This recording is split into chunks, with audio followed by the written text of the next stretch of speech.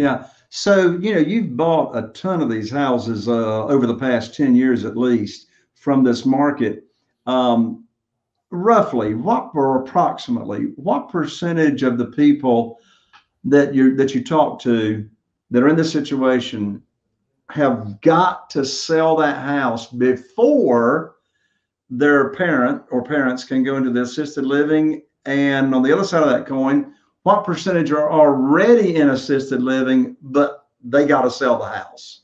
So it's like a dice game, right? Every family is different. That was a pretty broad question you asked, right? So every family is different. Let's say mom has a $2,000 a month pension, but the place we chose is $8,000 a month. So that $6,000 a month is going to come from somewhere.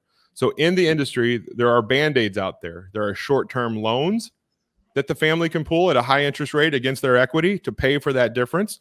Why are they pulling that loan? Because remember how I said it could take a few months to clean it out and a few months to list it and get it ready. Even though the market's hot, it could still easily be 6 months down the line. So if you have a $6,000 a month deficit and you go that full 6 months, even when mom sells that house 6 months from now, she has to repay all that $36,000 back. Heaven forbid it's one of the family members. There's always one brother or sister that's doing better than the rest. So they might write the check to float that $6,000 until mom's house sells. Here's the problem. When they put mom in there, not knowing where the $6,000 is going to come from, it starts the clock on the pressure. Remember daughter Judy getting quartered? That is pressure on her to figure this out. And so when they find out that they can, in 3 weeks, have mom's money ready, nobody's mad at mom because she has to move into senior living. And the cool thing, what I found, we talked about probate earlier. If it's a probate and mom's passed away, those children, daughter Judy and the brothers and sisters, fight for every single dollar because what's in it for them? It's their inheritance. But with mom moving into senior living, whether they get 92 grand or 88 grand or 96 grand, it kind of doesn't matter because why? That money's going to go sit in an account and mom's going to ratchet it down $6,000 a year, or I'm sorry, $6,000 a month until it's gone. And then Medicaid kicks in.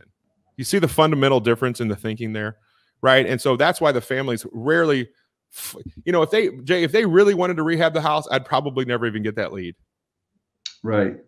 And my front line, people, these stakeholders, they're in the house with the family. They know the family lives 400 miles away. When they're sitting there in that aggressive collector's house and they know they're only there for the weekend and they say, hey, I've got a guy that makes all this go away.